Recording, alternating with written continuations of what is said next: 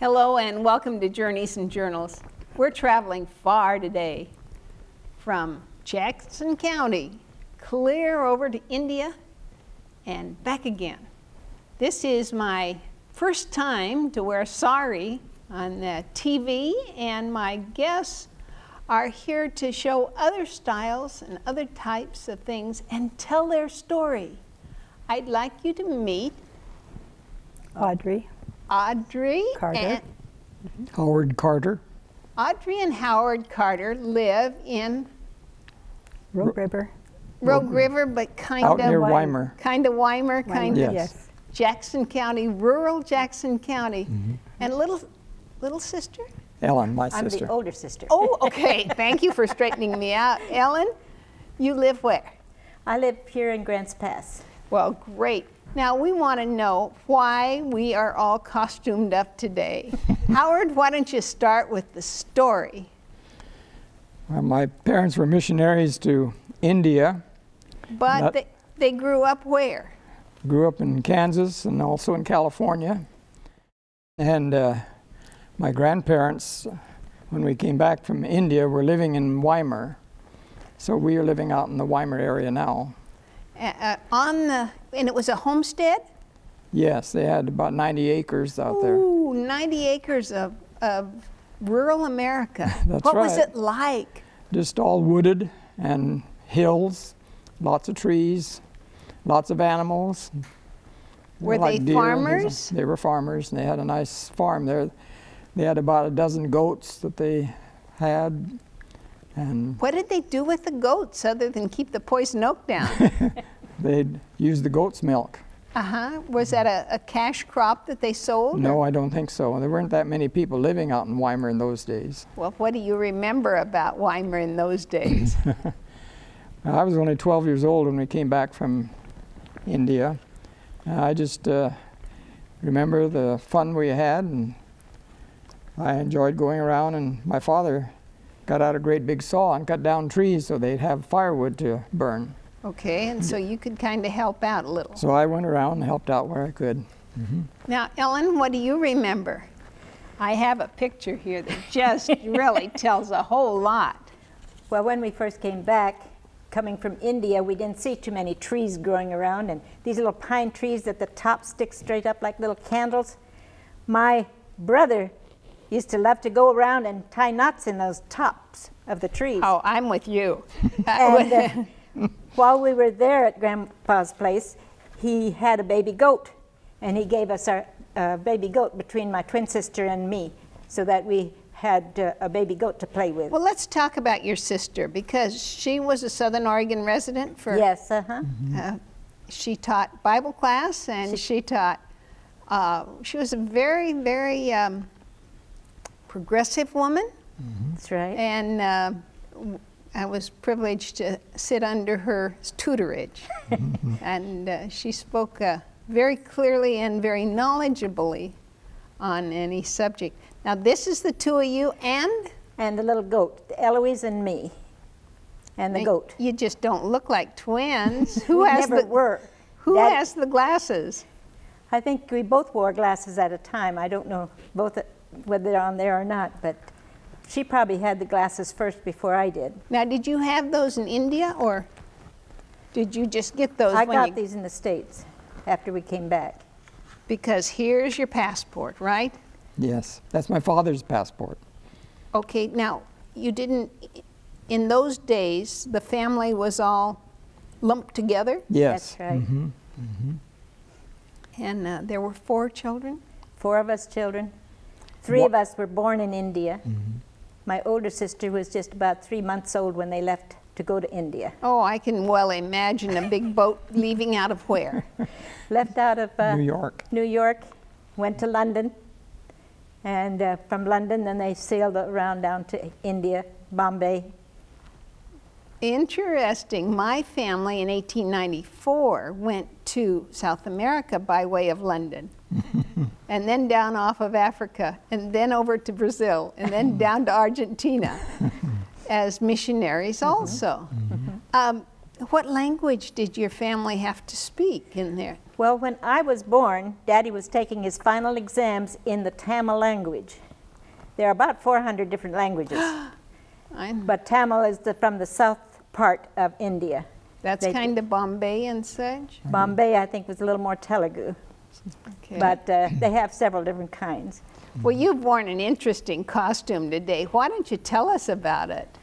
This is what they wear, the Muslim women. They don't like to show their faces to men. And so when they go out shopping or anywhere, they have this type of a burqa. Oh my goodness. Now, So all they can do is to see out of these little tiny holes. can you see me? I can see you. Because the top is like a stretch hat, or like a swimming cap, doesn't it? And it slides right down. It slides down so that you can have your eyes right where you can see through the netting. Your burqa is beautifully embroidered, Uh-huh. but you kind of pull it together so that you're modestly covered. Is That's that right. And whenever there's no men available around, then they can throw it back and they can visit with their friends. Wonderful. Well, now, would that be worn at home? Round home, if it's the family members like their father or their husband or their brothers, they're allowed to see each other. But outside, any strange man, they have to hide their faces. Now, what country are we talking about here? This is Pakistan mainly.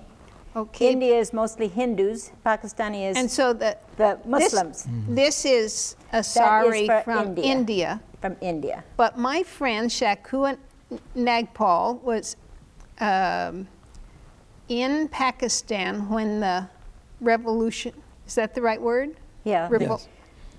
Were you folks there then? No, we had left. Okay, so people that were in India left to go to the Muslim section, which was the Pakistan, East Pakistan and West Pakistan.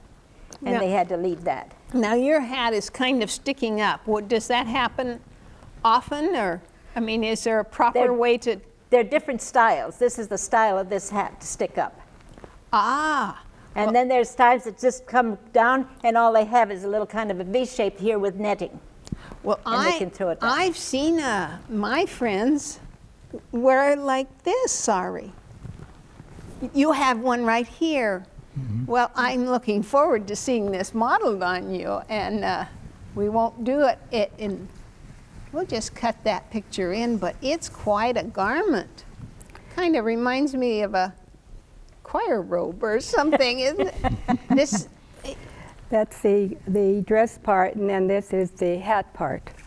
Oh, we'll tuck the hat And part see on. it. Let's see what it is. Oh my, it's more like a cape.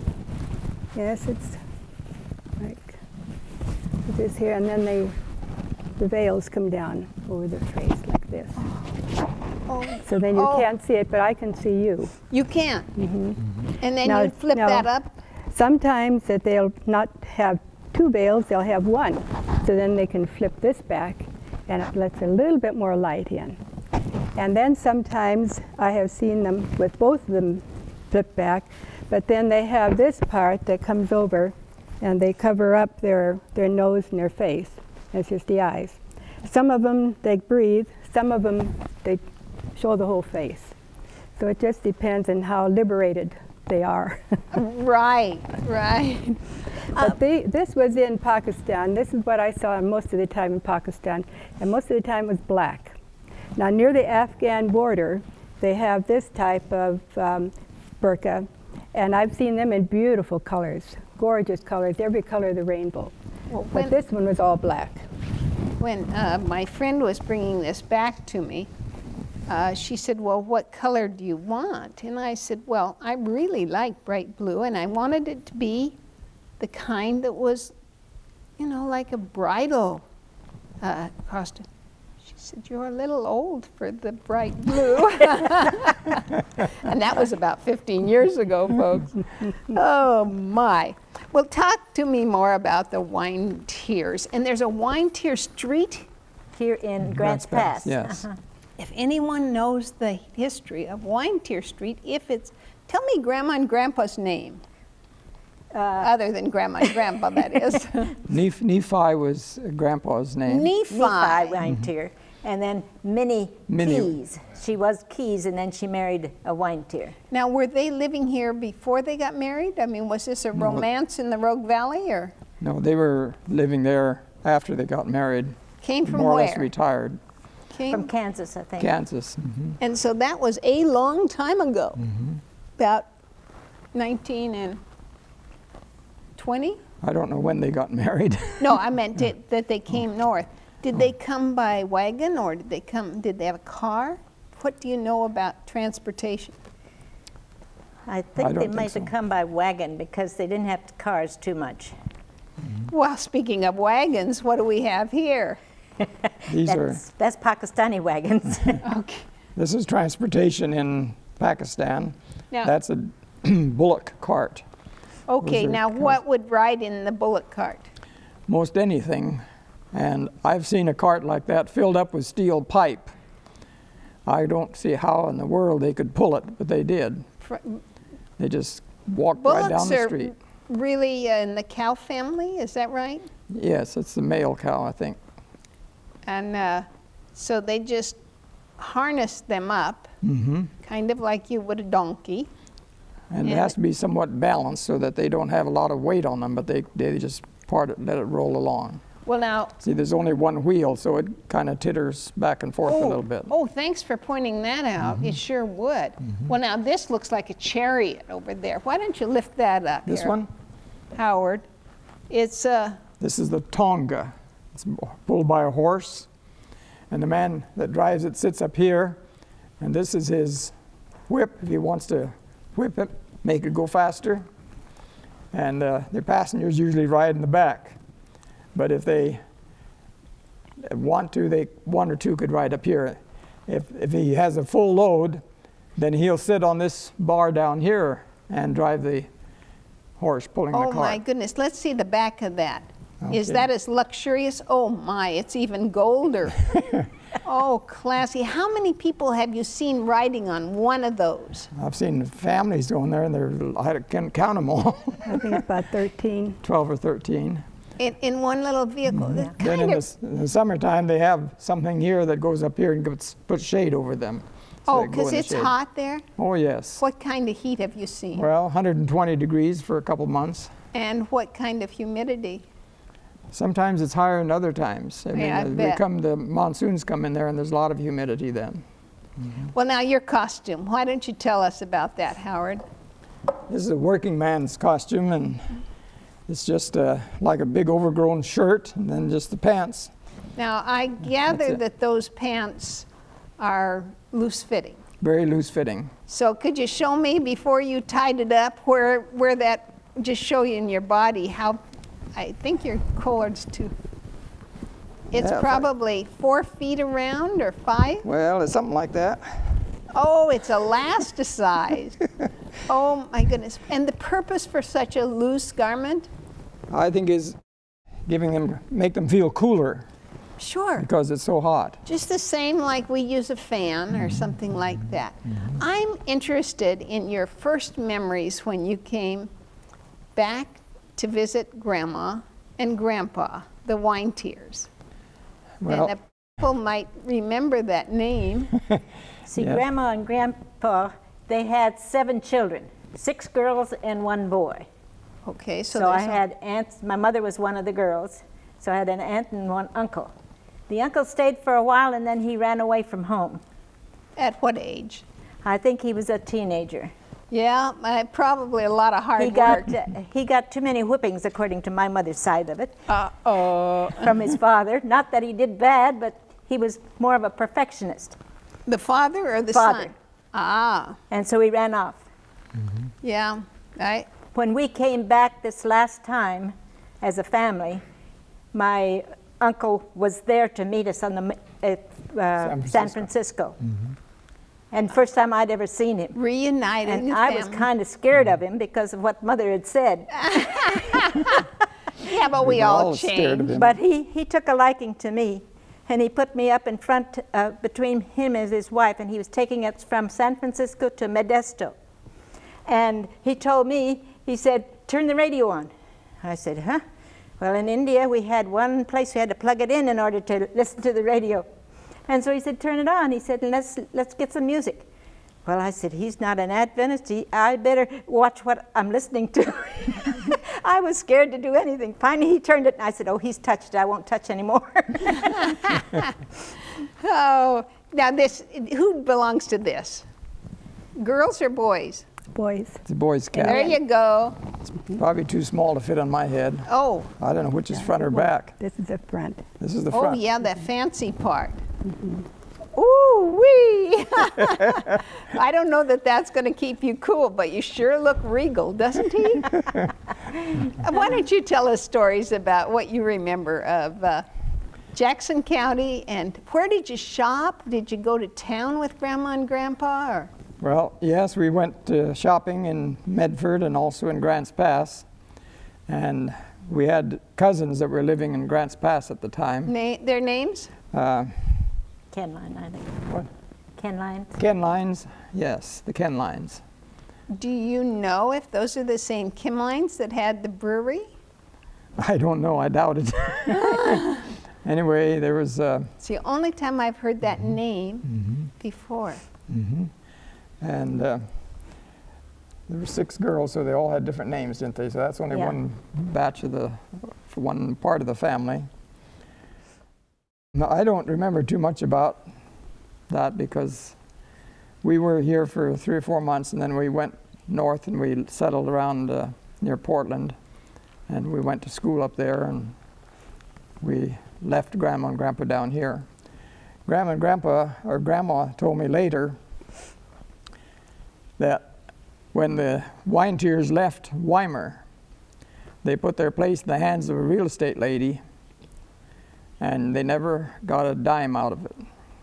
Oh, cheaters never prosper. I don't know who it was given to or anything, but she told me that years later when her husband had died and she was alone and she destitute, probably, huh? Living with me. That was before I was married too. Oh, so you kind of took Grandma in without for a while. Anything.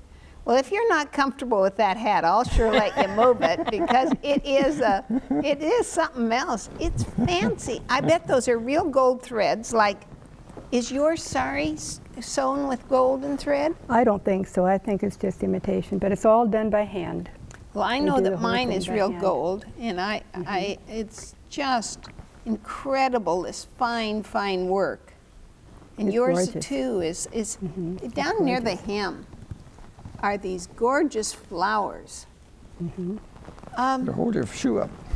Oh yes, let's look at your golden slippers. Oh. Now they look like something out of Siam to me. Or oh. Well, years ago when the Mughals were ruling India, they all had their shoes with the curled up toes. And this was not allowed to the peasant people at all. It was only the regal royalty that got to have the toes.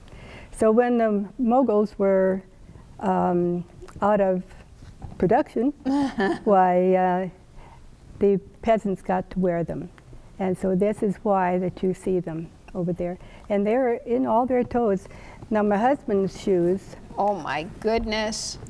Are the same type of thing. But yours are a leather shoe. This is all hand done. The Pakistanis will sit on their floor and they'll do all this by hand. And it's interesting when you go to to buy a pair of shoes, they don't give you the right foot and the left foot. They just hand you 2 shoes. So then when you wear them, then you adjust them to your right and your left foot. Oh my. But these, they're just they're both the same. They're not the right and the left. Well, folks, look at the inside, intricate work inside the shoe. Do you have any idea what that says or does? Or Just I think decoration. it's just a design. They love color. They love shiny stuff. They're well, can you imagine going from India and shiny stuff to Weimar? I see a picture here of you, and you had a hobby, as I understand. Your big sister tells me that you were on Grandpa and Grandma's place, and you would have been Just a young fellow. 12 years old. 12 years old. And what was your hobby? Well, first, what was the work you were doing? I didn't have any work, but I helped my father when he was cutting down the firewood. Sure, because your dad would come to visit and then help Grandma and Grandpa out. Yeah. And then what did you do? I just wandered around the hillsides where the trees and everything were. Already mentioned what Ellen said, didn't she, about the trees?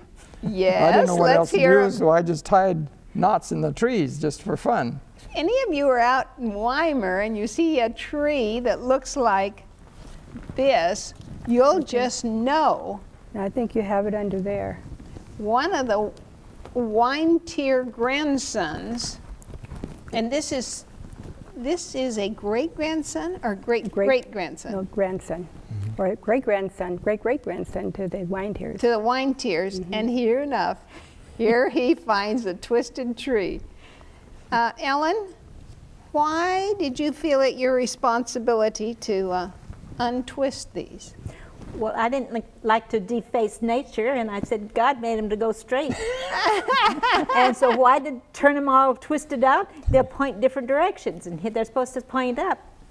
Oh, well, I'm with you. I like the decorative touch. I make no claim that this is one that I tied, because I'm not sure it would tie that big a hole, big a circle. Well, years and years and years later. There was a man that was on TV with me here. He made, spalliard's the wrong word. Anyhow, trees wrapped around to make arches and even a house made out where he would graft the trees together. Now this is at the time of a funeral. You had your family gathering? Yes, my father, I think, passed away, and this is our family. Mother and all four of us children were there. And was this on Grandpa's place? No, this is in Loma Linda. I think my mother was living in Loma Linda at the time. Well, what did Mother tell you stories about growing up here? I don't remember any stories. What? No stories? Please tell your grandkids stories, folks. Tell the story of when she learned to drive the car. You better tell it. I can't remember it. Please do. I love to hear of liberated women. Well, I'm not part of the, the family in this growing up part, but I remember she was saying that the very first car that her father bought, I think, was a Ford.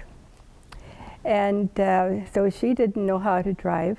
And the grandmother said, well, I want you to learn to drive so that you can take me into town. And so Grandpa went and bought the car, and he didn't have much of a any knowledge of how to drive the car. You know, he bought it, but he, you know, he was given just little things, you know, about the steering and the brake, and that was about it. And so he learned how to drive this way, and then he went to teach their mother, you know, how to drive the car. And so she got into the car and she was driving it, and she was doing pretty good, but when it came time to stop it, she didn't know where the brake was, you know. And so he told her, well, and he couldn't find the brake either for some reason, but anyway, he says, well, go into that haystack. And so she went and she drove over to the haystack and got the car stopped. Better a haystack than a snowbank, right? Ellen, do you have stories about your grandparents you'd like to share? Well, I was remembering something on that. When Grandfather went to get the car, he was asked, don't you want the little instructions on how to drive it? And he says, no, no. He says, I've studied the book. But he didn't know much about it. And I know one time he was going down the road, and he says, how do you stop this car? And he asked my mother. And my mother says, well, you put on the brake. And he says, well, I don't know where the brake is. And so he was going, he says, we're going too fast. We're going too fast. 15 miles an hour. He was going too fast. And he said, well, how am I going to stop it? I don't want to go any farther. I want it to stop. So he ran into a bush on the side of the road to stop it. But then after that, he took some lessons and he learned how. Aha. Uh-huh. Well, happy memories are stories that you love about Grandma and Grandpa and their pioneering spirit down here in Southern Oregon. They must have passed it on to your family because you guys, how long have you been in mission service? Where all have you been? Well, we were in Pakistan only 2 years, and that's the only foreign mission service that we specifically went to. We were in service in the States for 40 years in education. Teaching what? Teaching it from California to Oregon. And what was this course that you taught? Mostly I taught grades 1 to 8 or 1 to 10. In a one-room school? No, or? it was, I was the principal, and my wife taught music and taught one of the grades sometimes. And Now, do you play Indian music? Do you have instruments from India? Oh, we should have brought the sitar. Yes, we have a sitar. And you play it? I haven't learned to play it. No, I got the music book, and that's as far as it went. Like Grandpa, you know, with the car book. That's right. He read the book.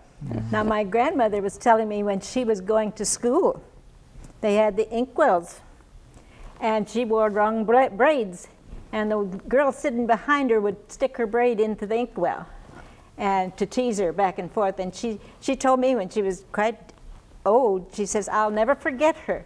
No. We used to have a protractor.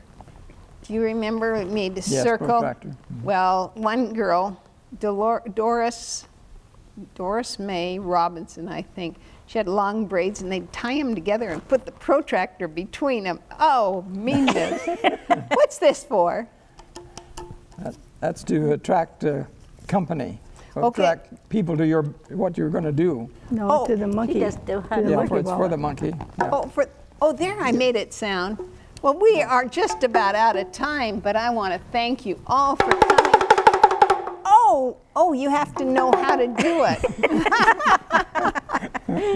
Thank you so much for coming all this way from India and Pakistan and Jackson County to be our guest.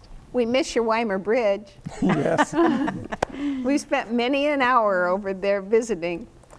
Thanks so much for tuning in. I'm Bernie Martin Beck, traveling to the Far East this time. It's been fun. Welcome to our show.